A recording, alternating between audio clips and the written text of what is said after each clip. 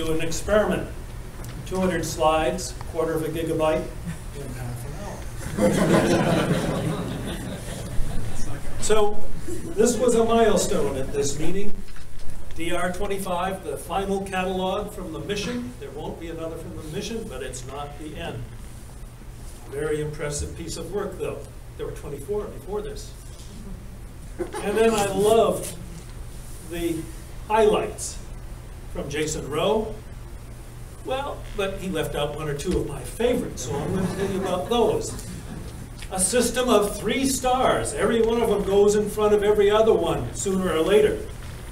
And that introduced me to the idea of a photodynamical analysis that can give you precise radii and masses without needing any spectroscopy. Wait a minute, it doesn't need spectroscopy.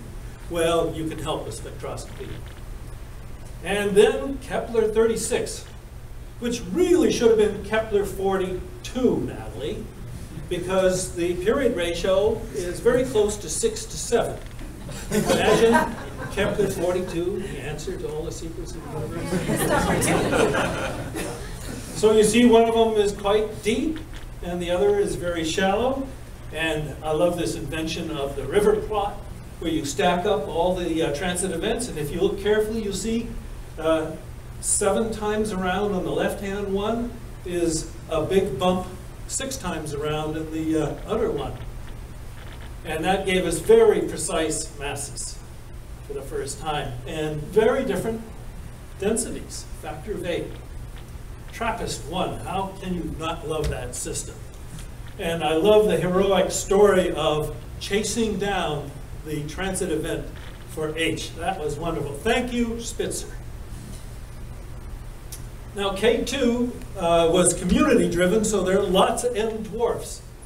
And Miss M dwarf took on the job of characterizing these M dwarfs and found out that, well, half of them are actually M dwarfs and the others you don't want to spend your time on. And Andrew was able to tell us about this marvelous system, WASP-47, observed in campaign 3 of K2, with a giant planet with a period of 4 days and little planets on either side. So far, it's the only one we know like this, but I think we better find more. And this gives, again, very precise and hopefully accurate masses. Down here, very nice error bars, and the other one up there. So you can talk about formation and so on. Dennis, great talk. I love that. Telling us about the astroseismic revolution. And Kepler giving us 600 dwarfs, 20,000 giants with astroseismology, and the exciting future of space cool star astroseismology. He was talking about cool stars. Oh, and you learn things from astroseismology that I'm not sure you want to learn about magnetic fields. Oh, well, this is interesting. Rotation down inside the star. I love this diagram, this movie, of how the mode splitting tells you about the rotation in the core. And how about comparing that to the rotation at the surface? Well, they don't agree very well. The core rotates more rapidly than the surface. And how do you get between them? Well, I had to show this because there you see comparison with Massarotti and Latham, 2008. I didn't know nobody had ever read the paper. And then you need to worry about metal poor stars. So Kevin told us about that. Great work displayed at this meeting from the California Kepler survey. Eric Perdigora started the kickoff of that, but we saw it coming back again and again. You have to know your star. You have to know something about the size of the star. More of this from Rob Winnemeyer from Down Under. And then we came to surface gravities. Now again from the oscillations, in this case the granulation in the Kepler data. Very nice to see the jitter being now a little bit more carefully quantified in terms of the power spectrum. And other work, just using the Kepler light curves, all you need to know is Kepler's third law, and from the shape, the duration of the light curve, you can tell a lot. Oh, you better know if there's nearby companions, stars. And several people have worked on that. Here you see a couple of the oral papers, and then one of the posters, Robo-AO. Supernovae. Remarkable to see light curves of supernovae that catch the beginning, because you're staring at the field and you see it coming up so quickly, just like beads on a string. Remarkable. Too bad we don't get spectra when you're in a trailing pointing in order to classify what kind of a supernova you have.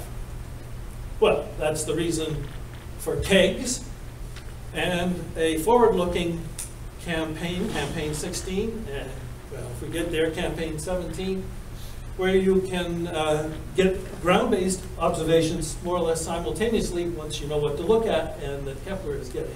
And the solar system, I learned about Trojan asteroids, different number in both sides, these crazy ones called Hilda asteroids. And Andras showed us some tour de force work going to 22nd, 23rd magnitude with Kepler. Can you imagine that? Oh, and microlensing. Kalen talked about the microlensing campaign 9. Here are the science goals. Some marvelous animations he had of how the parallax, the satellite parallax works, which really helps you get the masses of the targets, of the candidates. And then early work dealing with the data from the microlensing campaign. I like this. It's hard but solvable, and to prove it, there is a solution. And working together with Spitzer makes it even more powerful. Some nice ideas on the theoretical side by Ruth, which is where I first saw this diagram that then reappeared later. A highlight of the meeting, in my opinion, for this evaporation gap and the observations supporting that. And John Brewer, after years of work, doing marvelous work on abundance patterns. I guess there's a lot of rock and gravel because that's the piles on the screen. And silicon is showing a correlation here. You need silicon in order to make the multiples, the packed multis, to make rocky planets. Oh, do we understand the 17-year-old problem of inflated hot Jupiters? Well, not yes, I guess not yet, but there's 2 more examples to add to that. Seeing double with K2, testing reinflation. And Vincent asking, where are the short period planets orbiting evolved stars? There's progress on that recently, and Vincent showed a few examples. And this gives me an opportunity to show you Ashley, who has been looking at astroseismology of exoplanet host stars. That is KOI-4. So that's the first new planet candidate found by Kepler.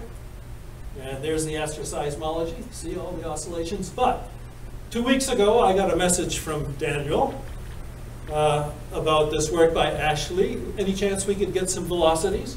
1 week ago, I sent him this orbit. This is a certified 5 Jupiter mass planet. So I guess you'd have to say that was Kepler's first planet. Or last. Or last. No, it's not its last. There'll be more. So this is not Kepler 4, Bill. This is KOI-4. Bill's the lead author in Kepler 4.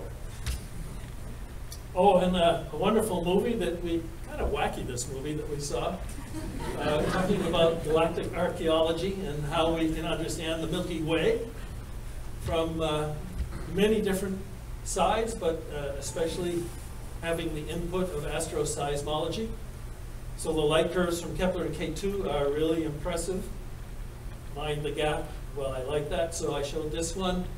Because it again reinforces the kind of information that you use from Kepler and K2 to get the surface gravities, not just astroseismology, but once again the granulation is coming in. And putting together information from many different sources, spectroscopy. You add the age dimension with astroseismology and learn about the origin of the Milky Way. And Mark, a very nice summary of the sample of 415 subgiants and dwarfs with apogee. Although you see they tend to be more massive than the sun. The sun's down here at the corner of this pseudo HR diagram. Future looks really bright for this, with combination of information from Gaia and TESS, zillions of seismic measurements. Ruth is taking on another difficult challenge, getting the ages of K dwarfs with some fresh ideas, but she's not there yet. Oh, and a really interesting panel discussion that we had with Dennis Overby and Nadia Drake. I didn't know she was related to Frank. And Michael Lemonick, organized by Michelle. I really enjoyed that. If you didn't go there, you missed a good time. I'm sorry I didn't get a better picture of Connie, who was talking about now the hotter stars in astroseismology. She talked about the O and B stars, but you see other members of the group that gave their talks in other parts of the hot part of the HR diagram. Ooh, man, these OB stars, they are complicated. There's going to be years of work figuring out the frequencies and what it implies about the stars. And Gamma Doradus stars, good progress there. B stars, Tim White. I liked his original Latin quotations from Siderius Nuncius, for example. And Laszlo asking, why do we care about Cepheids? Well, Cepheids in a nearby galaxy in the local group, 20th magnitude. Amazing. And JJ talked about rapid rotation in a white dwarf, but the thing that I noticed in his talk was this business of outbursts, a surprising discovery with Kepler of aperiodic outbursts in ZZ Cephei. Oh, Chris Burke, talking about the past, current, and future of planet occurrence rates. A very nice summary of the history, but the key is trying to figure out what's going on in this corner where we're bedeviled by completeness issues and reliability issues. A lot more work to go on there, but you see a lot of the issues, the systematic effects have been retired. They have lines through them. And Danley, well, he got the first results. What did he have him 10 days ago, 2 days ago, and he'd already run things through and shown that his way of doing the analysis is giving it current rates already. I was impressed. Ian, working with the citizen science projects. Marvelous that you guys were able to do this. It may get out of control in the future, but you're going to find out. And one of the things I noticed is you show a nice plot about how everybody is enamored with M dwarfs. No, I'm not going to go there. I was going to tell a story about the arguments that we had, whether we ought to do G2 dwarfs or we could do smaller stars for the Kepler mission. Well, we sure added them. Well, that's why I ended up doing the Kepler input catalog, to make sure they got in. And, oh, there's the event where you had the spike of interest in citizen science as evidenced by ExoFop access. And, well, ambitious future plans, more power to you. Sounds like great fun. And Steve Bryson talking about what we can learn from looking very carefully at false positives and maybe even seeing some evidence of extra nearby companions to planet hosting stars that we hadn't really understood before. There's more there. And Trent, well, not Trent, Adam Krauss, who was working with Trent, Trent was one of my Hubble fellows, sorry. The ruinous influence of close binaries on planetary systems is you get inside of, what is it, 50 AU or something, they can make a problem. But Kepler is great because it didn't have any selection against those binaries, so they're included there. Oh, I had to show this because this type of observation at the bottom, you know how they do that? They cover up most of the mirror of Keck, little holes here and there. Oy. But it works. Okay, there are the takeaway points. How am I doing? I'm almost halfway through. Almost halfway. All right, mass radius relations. Yeah, you can still predict something, but it's not a HR diagram. And this is the, on the observational side anyway, the highlight of the meeting to me, because of how it allows some ideas to be confirmed with this particular plot looking very much like the predictions that you heard about today. Eric talking about evaporation. You see all the ones up here in the upper left-hand corner. Understand TTV versus Doppler radial velocity masses, and if you take into account period properly, it all works. Luke is showing that Kepler 19 gives the same results on both sides. Oh, clusters. I wish I could spend more time on clusters. Very interesting results on how clusters spin down. Price to be being old enough so you see this kind of equilibrium line here, but stuff on the low mass side and the high mass side that hadn't been seen before. Working on rotation periods at old cluster. Thank you, Tim, for saying that you shouldn't apologize for being careful because Rebecca's careful. And very important cluster in the K2 data that Jason Curtis talked about. And we heard about flare rates, and there's a template for flares. Whoa, I hit the wrong one? Yes. Jennifer, very nice talk on insights into angular momentum evolution. We still have a lot to learn here. But astroseismology tells you about the surface. I'm sorry, about the internal. And photometry tells you about the surface. Okay, lots to worry about there. Gabor is still trying to figure out how to model light curves and figure out, well, it's not easy. Yeah, well, I sympathize. And physical properties of star spots, especially at the young age. Stars are more spotted than we used to think. Then showing how you can get access to the full frame images, and there's Tabby Star, just to show it works. And David Ciardi talking about the variability patterns, and F and G stars are the quietest, but even the quiet ones are noisy from time to time. And Ganji talking about the circumbinary planets, some really interesting insights into whether the pileup is real or just kind of a selection effect, and whether the distribution of circumbinary planets is like single star systems or not. Dan's talks always fascinate me, and they're so clear. I think the next day I'm going to remember all that, and guess what? I don't remember all that the next day, but they show marvelous things. Look at these numbers over here. These are the super duper, well, went over the super duper periods of 490 days. Really deep understanding of what's going on in TRAPPIST-1. And another Dan, oh, this is his poster. So the issue is whether you have Jupiters in order to migrate in or halt the migrating in of small planets. And with a Jupiter, the migration is blocked.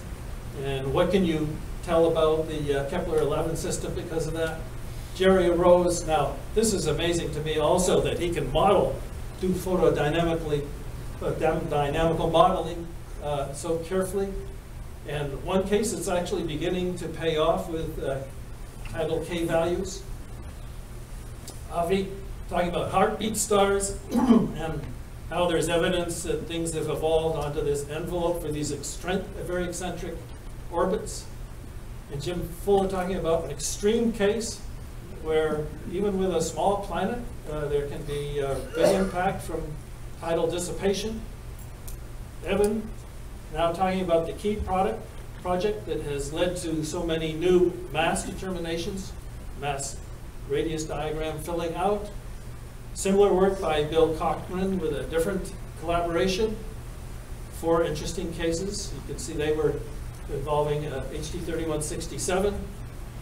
And marvelous interpretation, pre-interpretation of the evaporation valley from James Owen and how it works, whether you're on the left side or the right side of this upside down quadratic, and explaining why we see the evaporation valley in the observations, I think, just beautifully.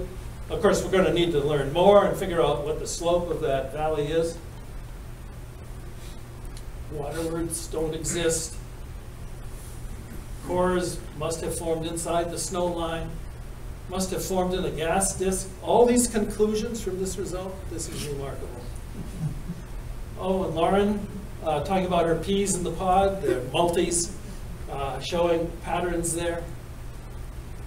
And Sarah, nice job on looking at phase curves in order to predict where there might be non-transiting giant planets, not outer planets. These are going to be right down in the short periods that hot Jupiters show. All they need now is RV follow-up of 15th and 16th magnitude stars. And Bill Welch, the hidden gift of Kepler, non-transiting circumbinary planets. One in particular is now yielding interesting results. Still some work to do on the others. Raphael explaining some of the things that the HARPS North team has learned about how you should organize your observations and how you really must try to cover the activity cycle, which means we're going to need to collaborate more or else have our own telescopes. And here is a summary of those lessons learned. Fabienne talking about light curves as predictors of good RV targets, and something was put together apparently last night by her graduate student showing recent results for F-stars.